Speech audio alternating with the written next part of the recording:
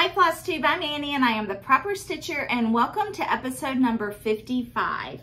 If this is your first time joining me, welcome. Thank you so much for stopping by. This is a channel where I like to talk about cross stitch and some quilting and hopefully give you inspiration to fully finish your projects. And if you're returning, thank you so much for stopping by again and for coming to me week after week. I am coming to you all today on a Friday. I usually film on a Thursday and upload my videos on Thursday nights, but the last 2 weeks I have had some things come up and it's delayed me recording my videos. Someone asked me last week if Fridays will be my new day for recording, and the answer is no. I do plan on continuing with my Thursday videos, but the last 2 weeks have just been a little different, and so hopefully we can get back on track soon and I'll come back to you on Thursdays. So this week I want to talk about just a little bit of life updates, go over some finishing that I did this week, share with you my whips and my haul, talk to you about Stich-Con. I will be out of town next week for Stich-Con, and then go into our giveaways. So let's just jump right into this week's video. Grab a pen and some paper and your cross stitching and something to drink, and let's get comfortable. Gray and Tristan both have been busy this past week. Tristan's been away at Young Life Camp and we pick him up tomorrow at 5. So I'm anxious to hear how his week has been. Hopefully he has had a good time. It's certainly been different for us not having him at home. And Gray started her training as a camp counselor this week, so she is busy during the day. So we are just adjusting to our new schedule for the summer, and hopefully we'll get into the swing of our new normal for the next few months. So this has been an interesting week. I did write a blog post and posted it on Tuesday. You can find my blog at theproperstitcher.com. I will link it below, and in that blog post I discuss losing your stitching mojo and hopefully giving you some inspiration and ideas on how to find it again or regain it, or just self-care tips on how to help you rediscover your passion of whatever your hobby or anything may be that you have lost interest in temporarily. So hopefully you'll take some time, go over and check it out. Leave me a comment, let me know you've been by, and let me know what you think. So this week I had a finish. I have been stitching Seaside Sparrow by Artful Offerings. And this was what I have been stitching over the last couple of weeks, and I have nicknamed him, well, my friend Amy nicknamed him Pierre. So I fully finished Pierre this week, and I debated whether or not to share this finish with you because, quite honestly, I made a lot of mistakes. And I am the type of person that will say I'm not a perfectionist, and I would rather have a finished project than a perfect project, right? I've said that all along, that I like to take the fear of things being perfect and things being, just take that fear out of finishing. Just don't worry about the imperfections that are going to occur. But this is one of those finishes where I just kept making mistakes. I kept trying to correct them, and the more I tried to correct my mistakes, the worse I made it. So I pushed through. He is not perfect. I am not 100% happy with him, but that is okay. I still think he's cute. I still think it's a fun project. I still think that the pattern is fun to stitch, but I wanted to just share him with you. I ultimately decided to share him with you because it will happen. It will happen to you. It happens to all of us that you just keep messing something up and you just don't know what to do with it. And so let me show you Pierre, and then I will tell you what I did that I was not happy with, and then hopefully how I corrected it to still feel happy enough displaying him on my shelf. So here is Pierre, and from a distance he looks cute. He looks great, right? So as we get closer, let me tell you about Pierre. So I finished him on a Stitch Etc. board, and Kim Gavlik sent me some boards this week. So this is one of her boards. I will link her Facebook page below and her email. That's how you order from her. So he is mounted on one of her boards. And I double layered him with Priscilla's fabric from Stitching with the Housewives, and I will link that below too. These are Chelsea's checks, and this is her new stripe fabric. I can't remember the name of the stripe fabric, but I'll link it below. And I decided to go with the red because I wanted red, white, and blue, and I figured since the paddle, the board was blue, I wanted everything else to be red because he has a lot of blue on him. Well, what happened was, well, let me back up. So I layered a couple of pieces of sticky board. I measured them. I did my usual quilting batting and put those pieces on the sticky board. And then I did my stitched piece. And I measured the sticky board to fit the stitched piece, and I ironed interfacing on the back of him. And then I went about my usual process of mounting him to the board, which involves interfacing on the back, and then I cut a piece of quilting batting to go so on the sticky board so he's a little bit more puffy. And then I put him on the sticky board. Well, anytime you have a stitched border like this, it's very difficult to get that border straight. And the more I tried to straighten it, the more crooked it got. So I got it as straight as I could. And then, and I was happy with it at that point. And then I did the corners on the back. I glued the corners and then got it all glued. And then I turned it around and everything was wonky. Everything that I at once had straight, all the corners that I once had straight, had shifted in that process. So I took it apart and I was trying to correct it. I had to do that 3 times. I took it apart 3 times. And the more I took it apart, the messier it got on the back, and the thicker it got on the back, because everything was drying on the back faster than I could work with it. So the corners are not pretty, and it got very bulky behind the sticky board. That is why I put these buttons here, hoping that it would cover up some of those mistakes on the corners. But you can still see how this is a wavy line, but the more I kept taking that sticky board off, the more I was concerned that I was going to ruin the stitched piece. So I felt like after 3 times I was pushing my luck, trying to continue to correct it. So I had to go with how he was. And so I finished mounting him, and then I decided to add the buttons to cover up the corners. So this is how he has turned out. So he's wavy a little bit. And then I made a burlap bow, and then I had this other ribbon, and I just double layered the ribbon, and I stitched the star again and made a covered button using the same color floss of this star, and then mounted it on the bow. So this is my Artful Offerings Pierre, and he is still cute to me. I still think he's adorable, and I think that even though I made several mistakes, it's not something that I would tell people. I made a lot of mistakes, but I wanted to share that with you because, one, it's full transparency. I do want you to see that it is okay to continue with finishing something and salvaging what you have, and there's always a way to make something better, or to go with those mistakes and try to make it work. But this is just part of it, and I am very happy that he is still finished, and I love the colors. I think the colors looked really cute with him. I like how the red and the blue pop. These are Lori Holt buttons. I will link those below as well. I have a jar of these buttons, and I was not planning on using those buttons in this, but I just was trying to figure out a way to hide those corners because they just started to shift a little bit too much. So I felt like I needed something to hide them a little bit. So this is Artful Offerings Seaside Sparrow, AKA Pierre. And I think he is very sweet and very cute. And I love this board from Stitch Etc.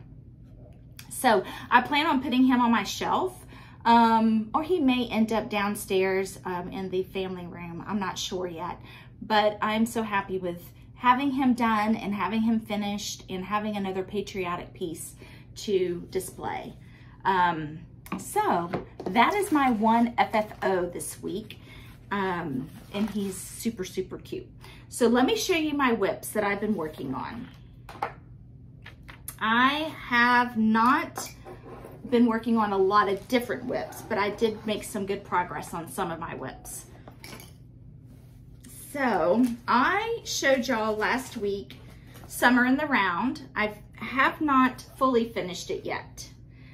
This is a JBW design, Summer in the Round, and I got a wooden paddle from Stitch Etc. that I'll show you in my haul that I plan on finishing this on. I've never finished anything round before, and so I didn't want to go ahead and finish it this time, especially after the trouble I had with Pierre, because I want to take my time to really work on this. I'm going to have to practice on a scrap piece of fabric and see if I can finish it in a round shape.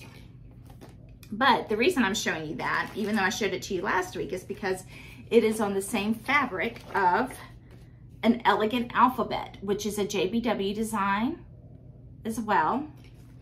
And I made a little bit of progress on this. And what I'm going to do is cut this off, and I will have enough fabric here to stitch another round, and I'm going to stitch Christmas in the Round on this side. So here is my progress on an Elegant Alphabet. When I saw you last week, I had this stitched and the letter B. So I stitched the A and the C and the bird and the envelope, and I started on the this little piece down here. So this is where I am on the pattern. And here's a bigger image.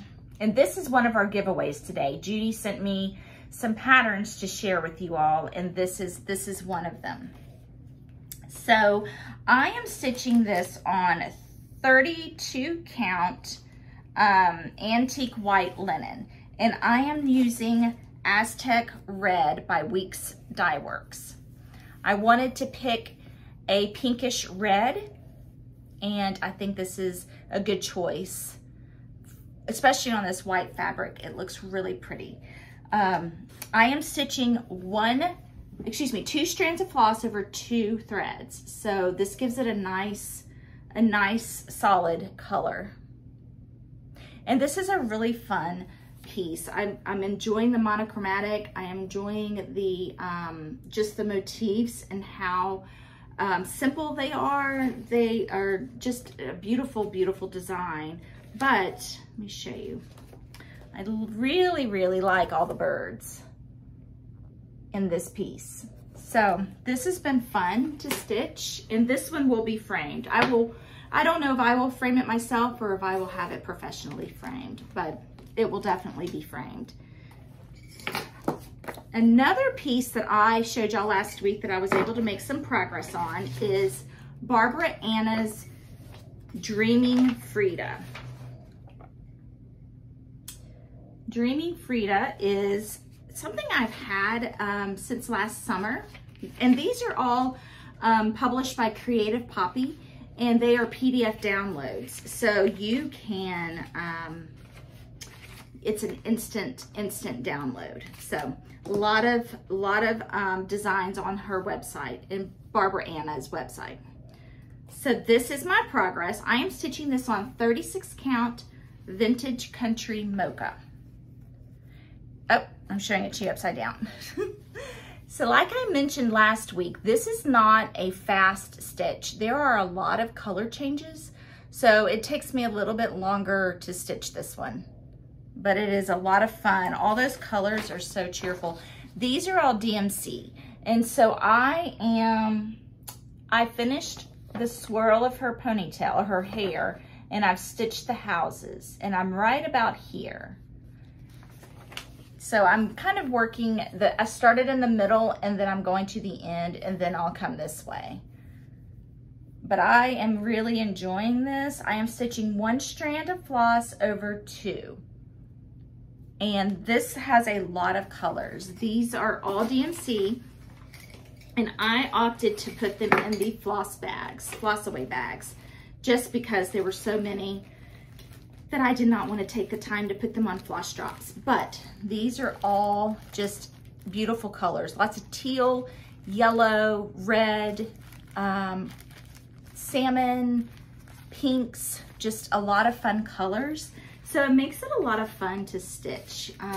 But as I mentioned, because of the color changes, it does take a little bit longer, but that's okay. It's so much fun, and it's so pretty to stitch.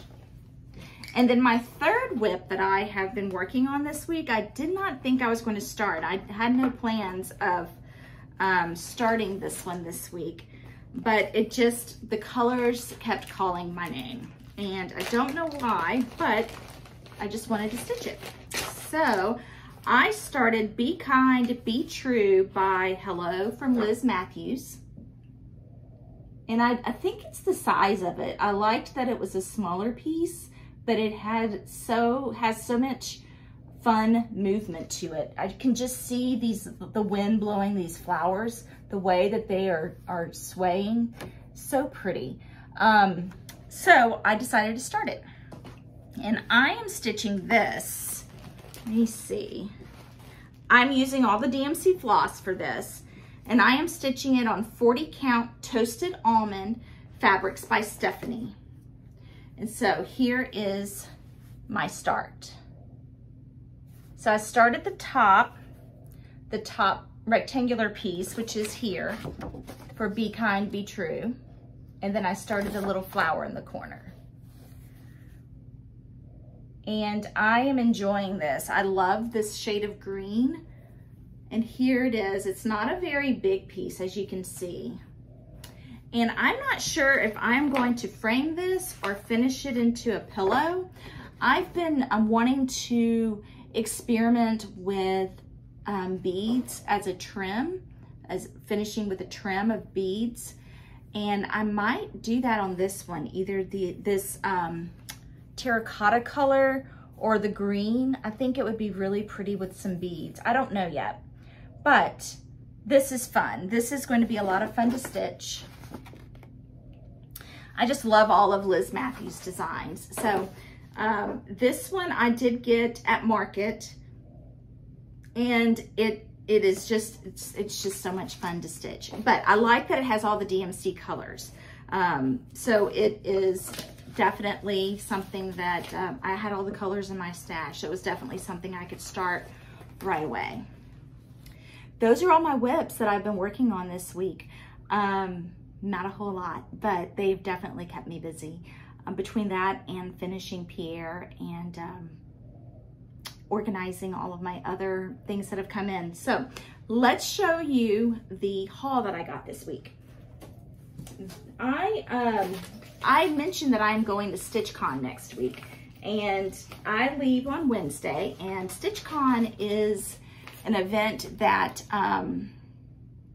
is hosted by Keepsakes, which is a store outside of Cincinnati. And Pam and Steph from Just Keep Stitching, they're part of the Stich-Con as well. So between Keepsakes and Pam and Steph and the whole gang up in that area, they decided to have retreats, and this started about 4 or 5 years ago, I believe. This is the first time I'm going, but it started as an opportunity for FlossTubers and viewers to connect, and a lot of people come who they are FlossTubers, and a lot of people are not. So it's just a great way for us all to get together and stitch and to meet and get to know each other. But it sounds like a lot of fun. There are 2 weekends, weekend A and weekend B. I'm going weekend A, and each weekend has 300 attendees. And between stitching and there is an annex where they have just small shops set up or booths set up, and they have shuttles to take you to and from Keepsakes. It just sounds like a lot of fun. Everything from exchanges to what is it? They call it a brag table, or where you can put display something that you have finished or that you're working on for people to see. It just sounds like a lot of fun. But one of the things is you can bring things to trade or to give away as gifts. And so I'm telling you all of this about Stich-Con to let you know that I think I'm going to make some scissor fobs, and I got some charms to make some scissor fobs. And this bag is full of just sewing themed charms. So we have scissors, there are little sewing machines, and DMC bobbins, and we have buttons and measuring tapes, all kinds of different types of charms in this bag. So I am hoping that I can get some scissor fobs made to share with some people, and I have other little goodies that I'm taking to share, and I'm glad that these came in today so I can get started on my scissor fobs this weekend. So that came in today. I got my monthly MPI silk floss from Fat Quarter Shop. This is salmon pink. So each month they have a different club of the month, and you can join their Classic Colorworks Club, their Weeks Dye Work Club. This one is the MPI Silk Club, and it's called Fine Floss, and this is for May, and all of these are shades of pink. And I started this club hoping that I could build up my silk floss stash, because I do not have a lot of shades and a lot of colors. So I thought this would be a fun way to build up my stash and have a good collection of MPI silks in my stash. So this one is salmon pink, and each month you get 5 skeins of floss. Kim did send me 2 more paddles for finishing. These are her round finishes, and I don't know which one I'm going to use for my summer in the round. I'm thinking the blue, but I may decide to use red, or I may save the red and use it for Christmas. So we'll see. But wish me luck. Like I said, I've never finished anything in the round before, and I'm a little intimidated by it. So fingers crossed that I can get it figured out. But I got these paddles from Stitch Etc. And Gray has asked me to make her a quilt for her dorm room. So she wants just like a throw quilt. And we've been waiting for the fabric to come in. So she picked out some fabric from Fat Quarter Shop, and it came in yesterday. So what we decided to do is I'm going to make her a quilt as you go jelly roll quilt, or throw blanket, but it'll probably be the size of a twin blanket. And she picked out this Flower Garden. It's a Riley Blake Designs Echo Park paper company. But here are the colors, and I'll go ahead and take it apart since we know we're keeping it, so I can go ahead and open it up. But these are just beautiful little feminine, whimsical colors. Everything from pinks to yellow to greens. Here. So here's one of the base colors, and it has some gingham, just so many pretty colors. Blues, greens, yellows, pink, more pink, and just lots of beautiful, beautiful patterns too. So what I'm going to do is I've made this quilt before. It's called a Quilt As You Go Jelly Roll Quilt, and I'll link below the Fat Quarter Shop tutorial. I like to use white jelly roll fabric with it as well. I feel like it helps to fill in and break up some of the pattern and the color, but it also helps the jelly roll go a little farther. It helps it stretch and make more squares. So I got one roll of white. I got 4 rolls of the jelly rolls, because I'm also going to make her a pillow. So I got 4 rolls of that, and then she picked out the backing and the binding fabric. So this will be the backing, this beautiful pink, and this will be her binding. Cute, cute, cute fabric. And I got some more of the batting squares. These are wonderful for making the quilt as you go quilt. So when I get back from Stich-Con, this will be something that I will be working on, and hopefully have it finished before she goes away to college, which I'm sure I can do that, but that is my goal anyway. So I got those things from Fat Quarter Shop. I got fabric all over my table now. And then I found this antique vintage book. This is embroidery motifs from old Dutch samplers. This is from 1974.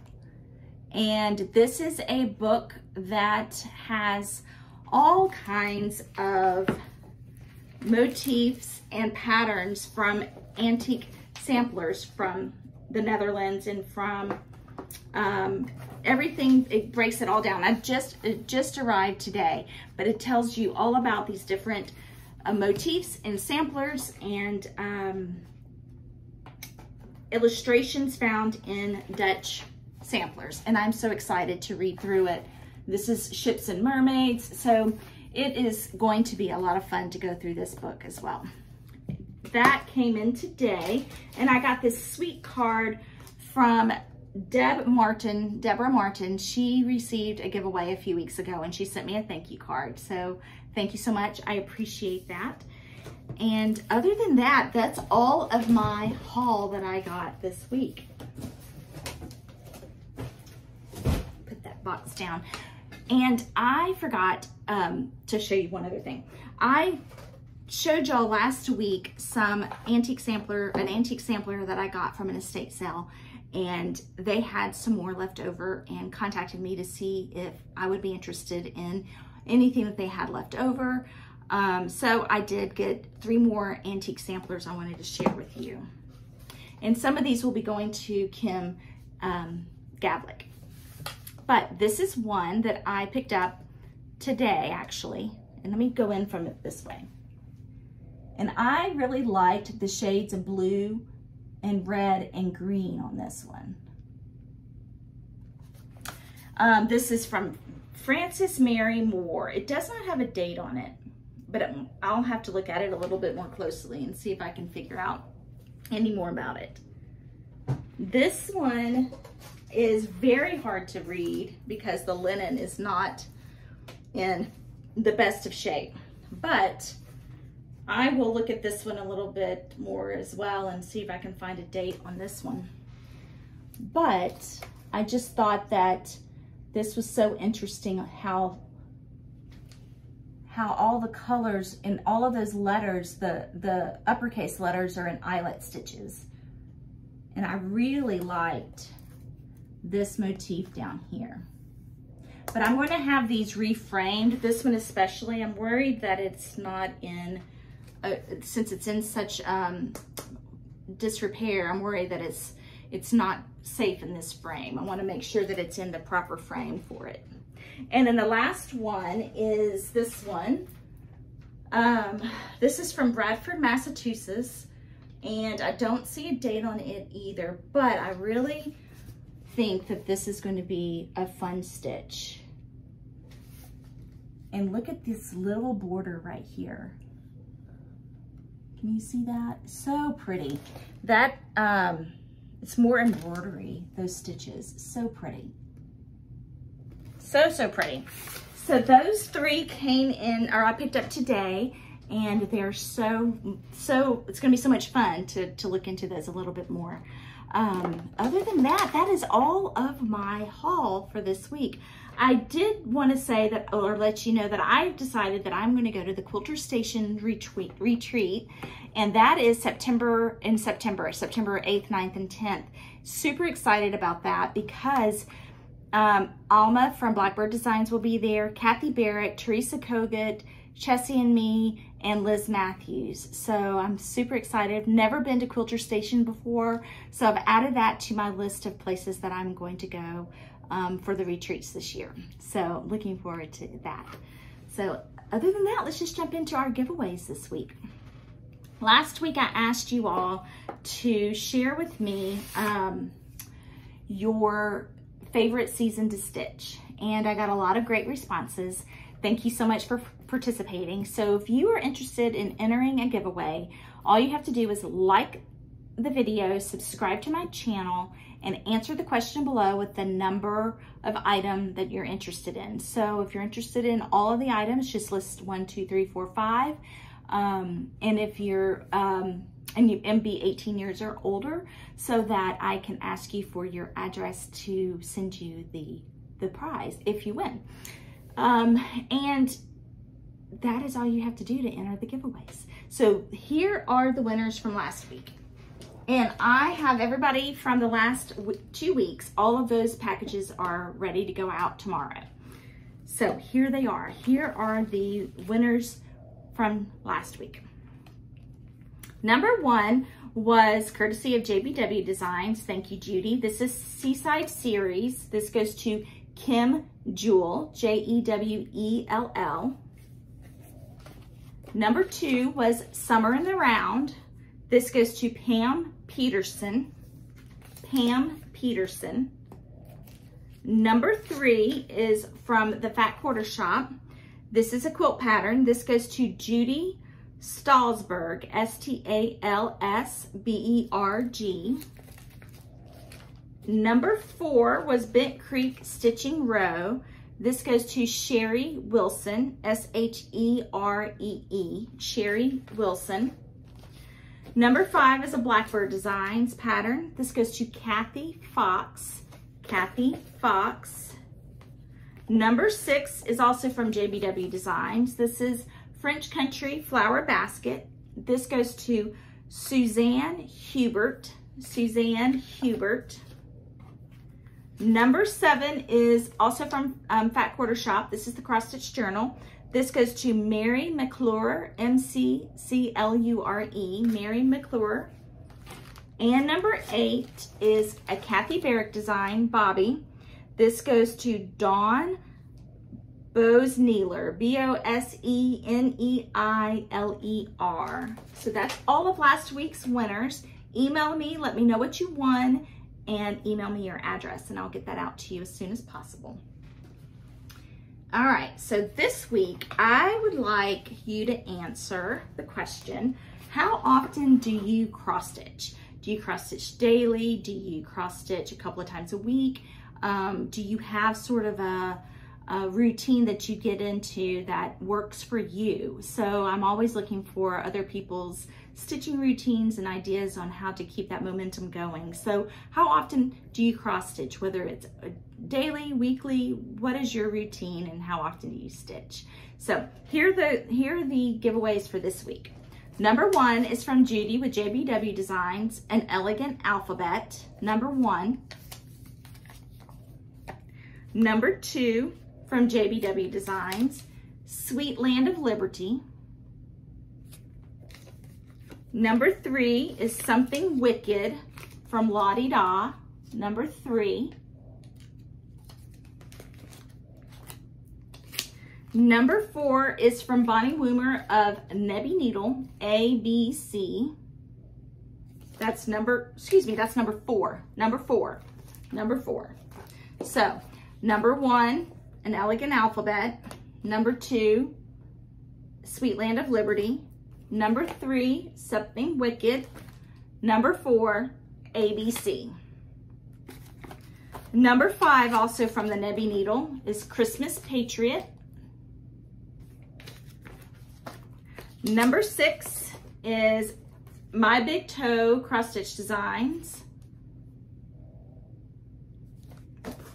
Number 7 is from Fat Quarter Shop. This is a quilting item. This is Snail Trail Quilt Block Foundation Paper. This is for a 12-inch square and this is for a 6-inch square.